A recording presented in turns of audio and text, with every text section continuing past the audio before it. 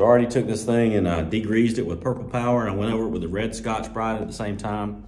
So it's ready for paint to stick to it. It's already scuffed, but I'm gonna go ahead with the DA and some 400 to hit all the flat areas that I can get to, just to make it look a little bit better.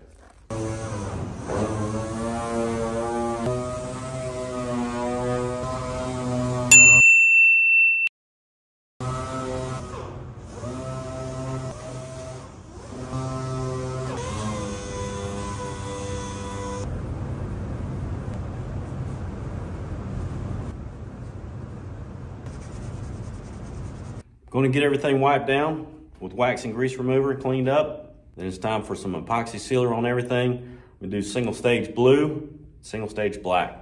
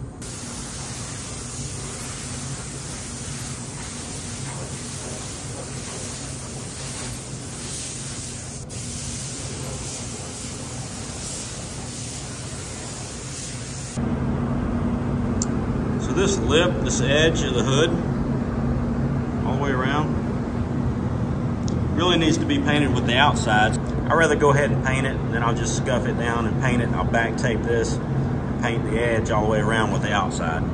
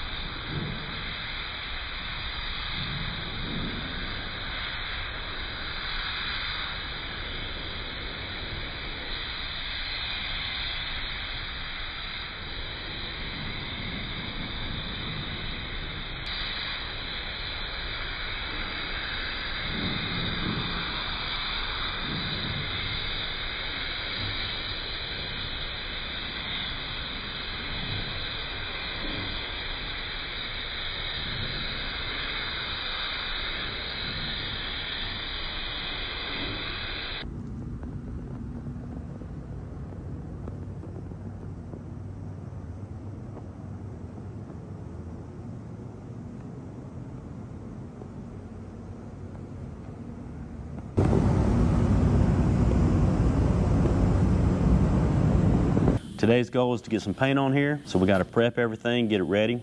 The last sanding that we did was in 180, and we primed over that. So now we want to cut that down into something that we can paint over. Some of this primer is VP 2050, some of it's urethane, but we're going to prep it all with 220. We'll use the soft block in some rounded areas. On the flat surfaces, we'll use the 220 on the stick, so it's nice and straight. Then we'll go back and we'll sand it with 400 on a DA and a soft pad, and that'll take out our block marks. Anytime you sand in straight lines, once you do that, you have straight line scratches or block marks. And in these grits, like 220 or 320, it's going to show in the final product, in the clear coat, if you don't get rid of that.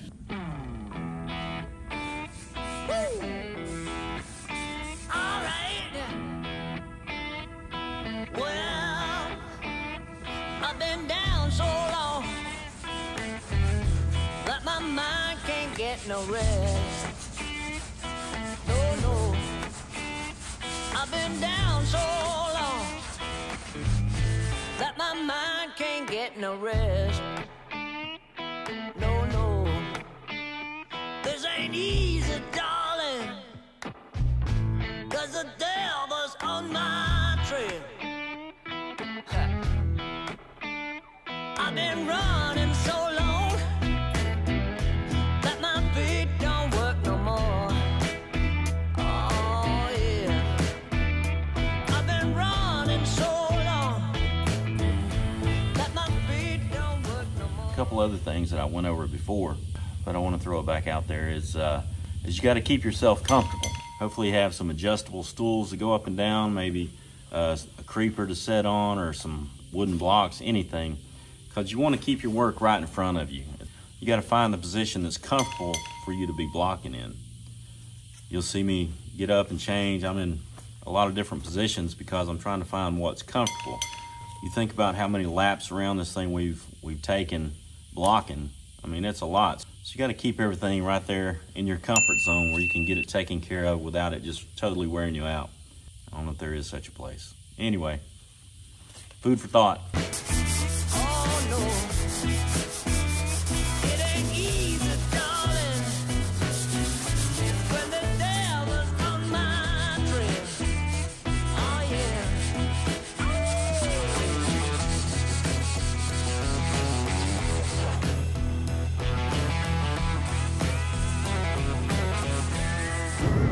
Found the dent. This door's been in primer for maybe 2 years now, at least a year. Anyway, found the dent, so I'm gonna have to prime this. I'm gonna get some fast primer on it and then bake it.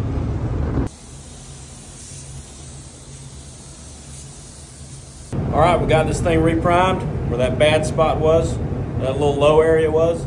Let's get it out there and finish prepping it. I'm gonna run 600 over everything that's already painted, and then we'll run 400 over everything that's primed because it's gonna get sealer. Let's get busy.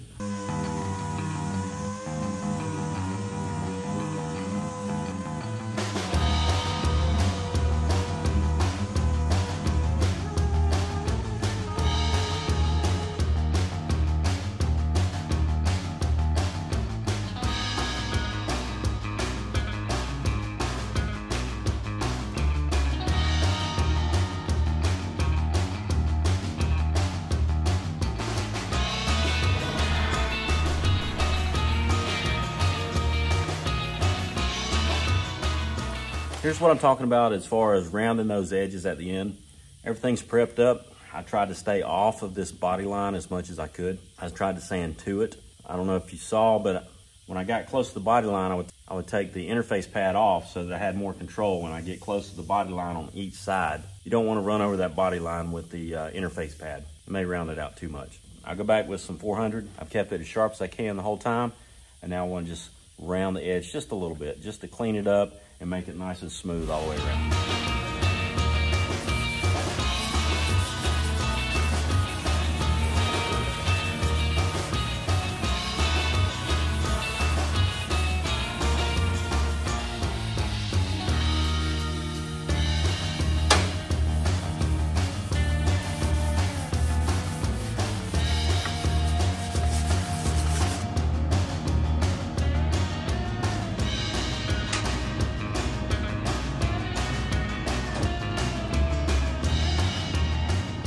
Here's how this easy edger works.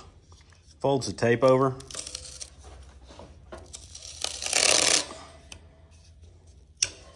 So when you pull it off, it folds that edge over. It also crimps it just a little bit so that it'll raise it up. Let me show you where it goes. So I'll run this edge tape all the way around, right next to the edge. What that does is creates a very, very small gap. And when you spray it, it gives it a soft edge. Just about can't tell that it was painted. Keeps it nice and neat. Usually turns out really well.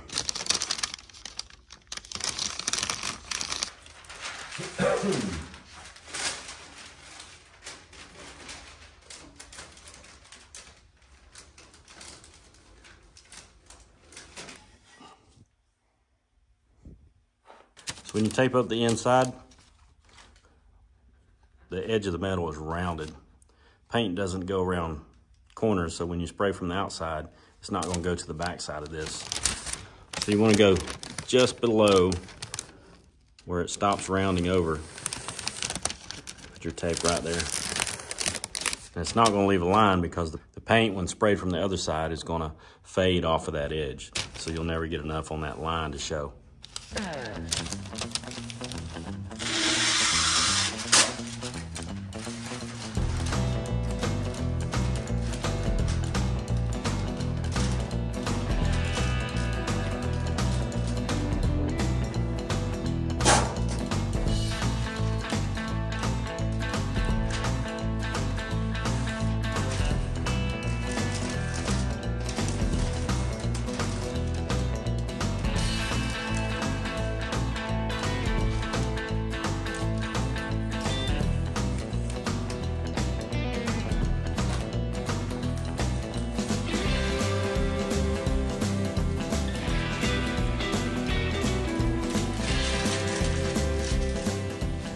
When you tape to the back side of something, that's called back taping. We'll back tape all the way around this window.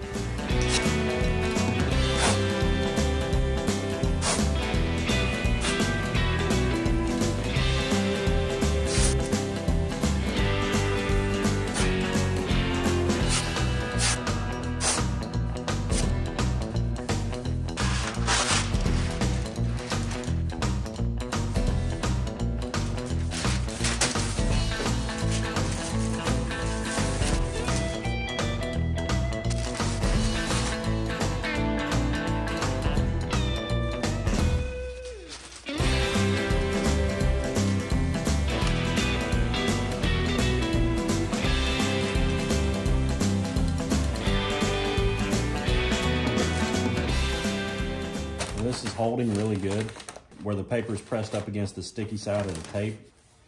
Now, if for some reason it wasn't sticking very well on the back side, you can take a piece of tape and put it on this side, but just barely catch the edge of this pinch weld.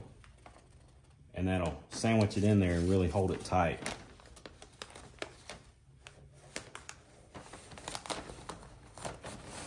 So when you do that, it's got it from both sides, so it's gonna hold nice and tight.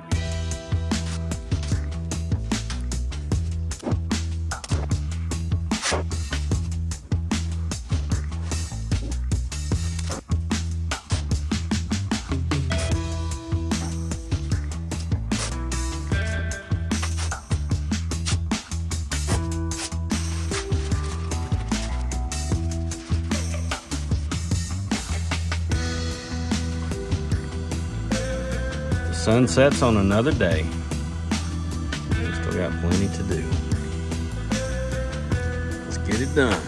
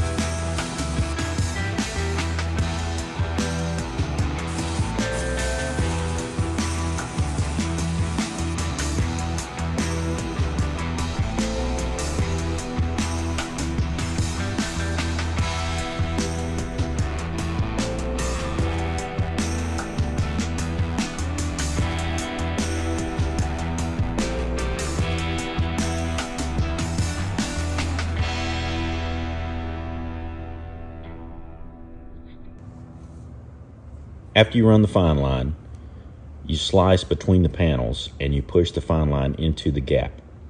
You push it in as far as it'll go. Sometimes it's too short, so you extend it with the yellow tape like I've done. And then you want to fill that gap below with tape.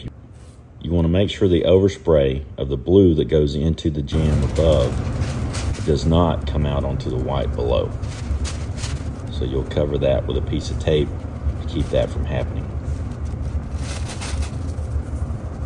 Once we get our paper on there, we'll tape up the ends of it and the bottom to make sure that nothing creeps around it, no overspray. We'll check all our edges to make sure that there's no gaps, everything's secure. I think we're ready for the blue. We'll mix them up and get ready to spray it. You just want to make sure that you got that thing taped up good so there's no blow by. If you untape it and the white has blue on it, you're backing up.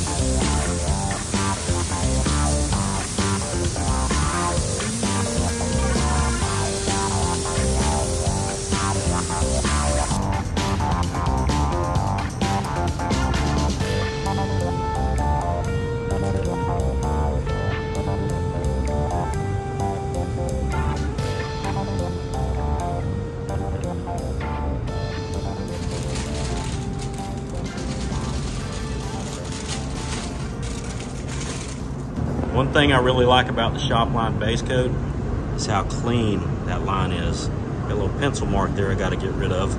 But the shop line makes a really good product for graphics because it makes such a clean line. We're gonna give the old Black Widow a chance. See how she does. Let's go get this thing cleared. It's 10:51. Time to get this thing done and go home.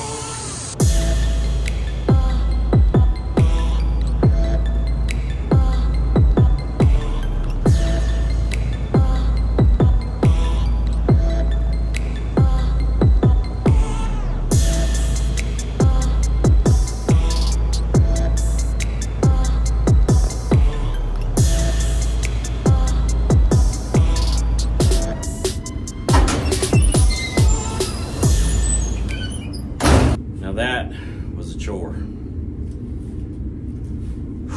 Let's go see what we got.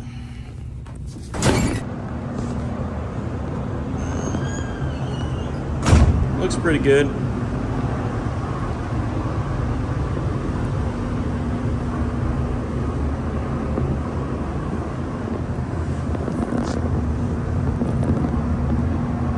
Little waves to it, but it'll be fine.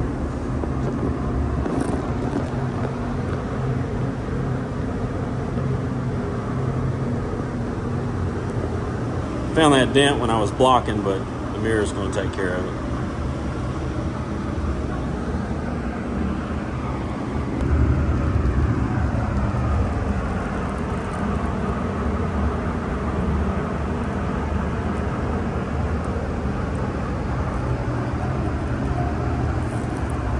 We're done clearing. It's 11:45. It's time to clean everything up. Still got to bake it, get it out of the booth, clean up a little bit.